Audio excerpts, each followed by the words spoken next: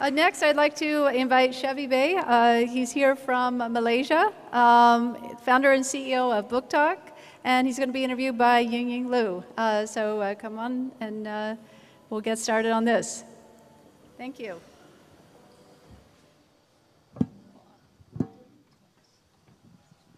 Hey, Chevy. Hi, how are you doing? Thank you for flying in from Malaysia.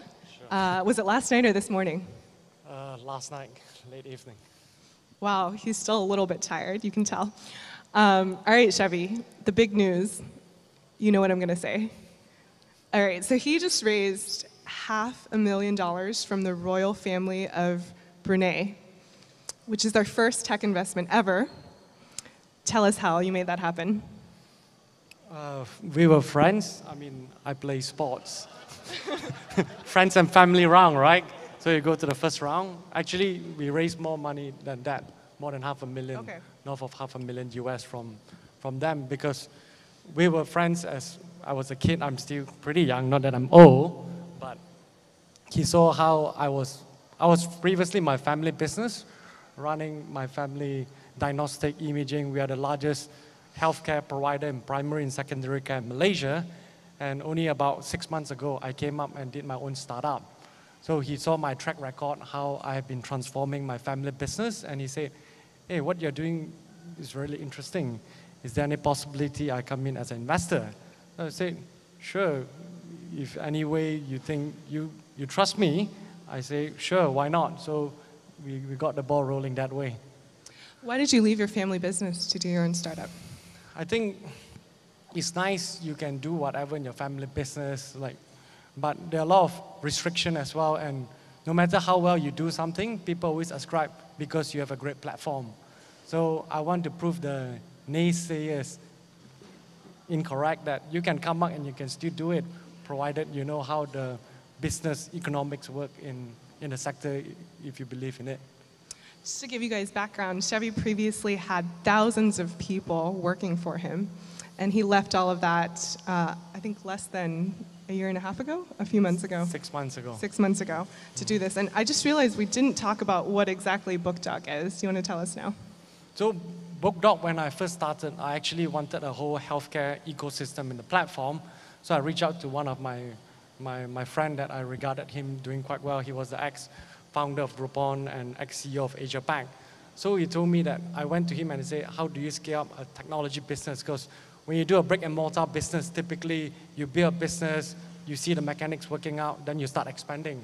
But in technology, they don't care. At the initial stage, you have to put up your barriers to entry really quickly and your presence being felt. So first thing he came to me because he was good at cloning businesses. He said, have you heard of ZocDoc?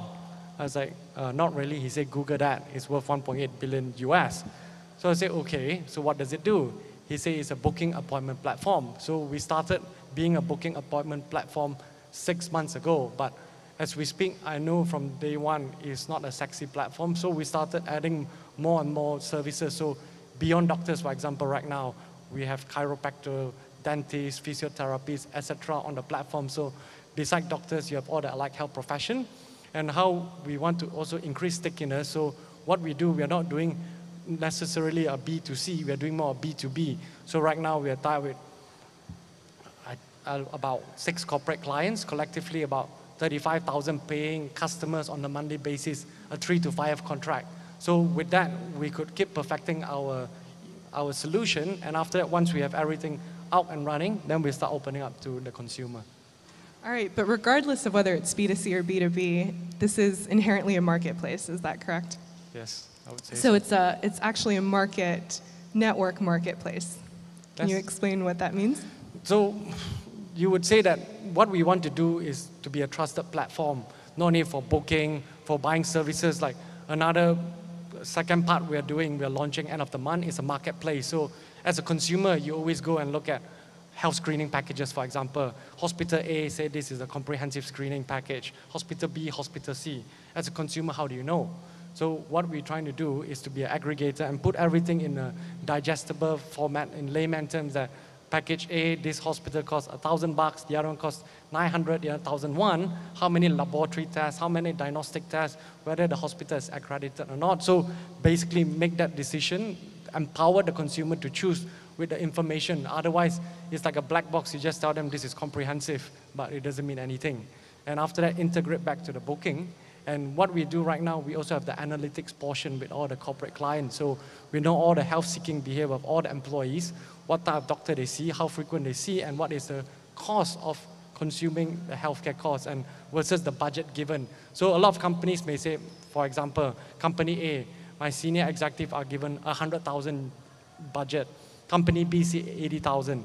Just because you say 100,000 doesn't mean the guy will consume up to 100,000. Just because it's 80,000 doesn't mean that the other company employee will use up to 80,000. So we have all this analytics behind, and we can share that with the company, and with that they can make a better informed decision how to monitor the employee and also how to manage the cost and negotiate with the insurance and also improving the productivity of the employees.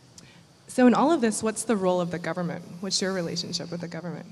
I think we're quite fortunate right now. We already got endorsement by the Ministry of Health that we're not a illegal operator. For example, in Malaysia, we also got the endorsement last week from the Ministry of Tourism that they're pushing us as an official platform for tourists. And next month, we are launching with the Social Security of Malaysia. So they're also using us as the official platform for medical-related services. And we are very confident to replicate the same strategy in every country we go to, because I believe healthcare is an extremely regulated business, not unlike all the other businesses, because you're dealing with people's life. So anything happen, you'll be sued. Once you're sued, your company can go down to the drain. So what we do is we have to make sure we cover our ass, so to speak, and also we put together a good team of advisors consisting of regulators and policymakers. So, for example, in Malaysia, I have 3 Director General of Health who sits on Ministry of Health. They are also holding position in WHO, UN for Healthcare. In Singapore, I have the Chairman of SingHealth as my advisor for Singapore. So every country we go, like the next one we're going to Thailand, there's a very famous hospital called Bang Mun Rat for medical tourism. So the group managing director of the doctor group, he's currently the chairman of the medical council, will be our local advisor in Thailand. So there are a lot of nuances, in healthcare that is not the same for every country, and we need to adopt to the local regulation. Right, and Southeast Asia is inherently a pretty diverse place with, lots of different variety. What are some of your comments on that as a marketplace as a whole, that region? I think, of course, you mentioned the thinking, the culture, the languages. Even in healthcare, I can share with you, in Malaysia, in Ministry of Health, they classified what you call specialists. There are 86 types of specialists in Malaysia alone. You go to Hong Kong, there are 68 types of medical specialists. You go to Singapore, there's 48 types of specialists they were classified.